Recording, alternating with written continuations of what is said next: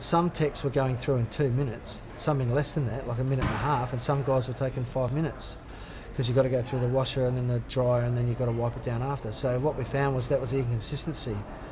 But then once we actually drilled down even more, you actually found there was the maintenance wasn't scheduled properly as who looks after the machine, parts getting replaced, parts were worn out, not working properly. Some of the chamois we were using and the cloths we were using to dry and clean the cars were just being reused and wiping dirt over the car. They were wet, they weren't drying. The lighting out the back you can't even see when you're cleaning the car. So all these things came up once we actually got in and got all the data. So then you were able to break it down and find out, and we actually being able to make little adjustments in all those areas to get the end result. Car washing by itself is quite a mundane thing, but when you actually sit back and look at the impact it has on our guest retention, our guest satisfaction and NPS and all those things, it's a fundamental. You don't wake up in the morning going, I can't wait to get my car serviced this morning.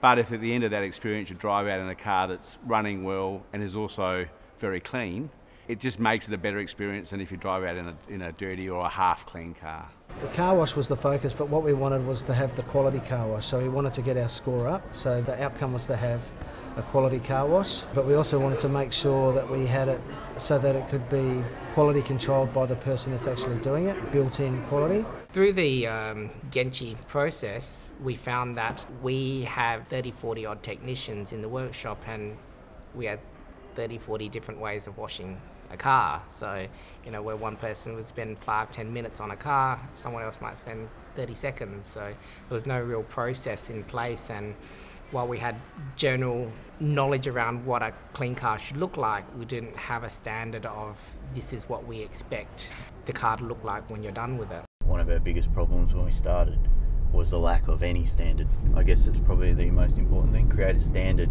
and then implement processes and checkpoints in there to make sure that that standard is being adhered to. JKK is one thing that I really enjoyed learning about, and I think can make a massive difference not only to my training and things like that, but the way that we do things in the dealership. It's about creating standards and processes and then measurements so that people know what that standard is and they can look at it by themselves and go, yes, I've achieved this, or no, I haven't, and then rectify it there on the spot. It was overwhelming to start with because there was so much going on and all of us breaking off into teams and going to do different parts of the process. But once we got there and actually were going and measuring the real data of, because we all had our assumptions of what we thought the problem was, but when you actually go and stand there and measure it and watch it and count and mark it all down, there were different things that were coming up to show us there was a number of different things that were at fault rather than just us saying the techs weren't doing a good job. There's lots of things. The biggest learning I took from the Jishuken is the JKK, and I feel that it's the perfect tool for developing a process, self-sustaining, self-checking, standard process with clear outcomes. I think that the JKK breaks it down and makes every task, breaks it into a simple, if I do this and I use these tools, I will achieve this. Without knowing a clear outcome, I think back and are those processes written correctly, or are they the right processes? Because the biggest thing that I think in JKK is the self-auditing and self-checks that those processes allow. The important bit, which comes back to that JKK, is empowering the staff to be able to make that decision that it's not right, and then rectify it, because you shouldn't need to take it up the line to be able to fix a fault or a concern that you can quite clearly see and rectify yourself if you've got clear-cut procedures. With a lot of the Kaizen stuff we've been doing here, it's actually taught us a lot on how to work out a way to fix a problem. So some people, you might try to fix a problem, all you've done is moved it somewhere else. But to actually have a process and a building block to fix it. So the Jishuken that we did was a fantastic way to teach us that. Have you seen a difference in your approach to training since? 100%. Really? 100%. In what way?